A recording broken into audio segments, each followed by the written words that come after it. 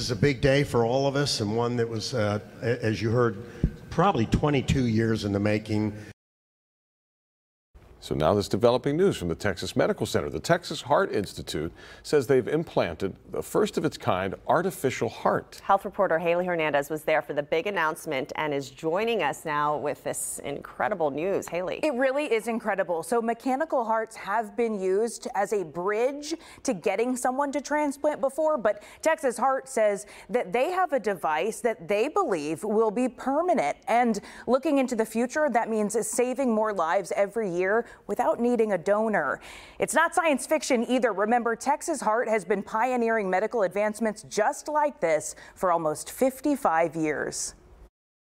The first artificial heart ever implanted into a human was done here by Denton Cooley on October 4th in 1969.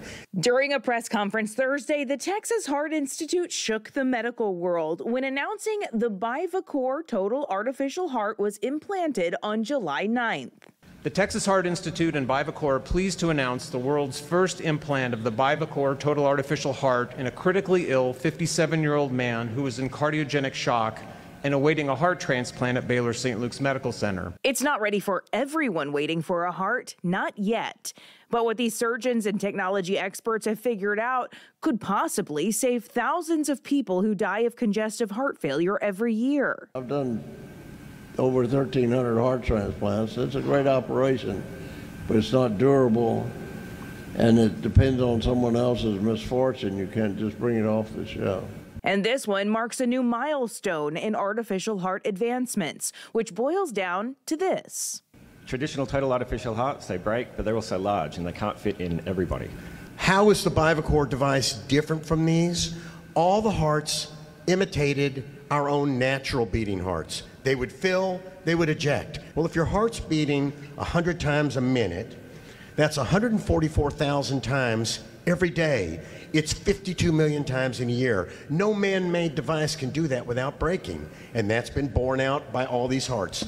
They can keep a patient alive while we're looking for a donor heart to transplant them, but they fail capriciously.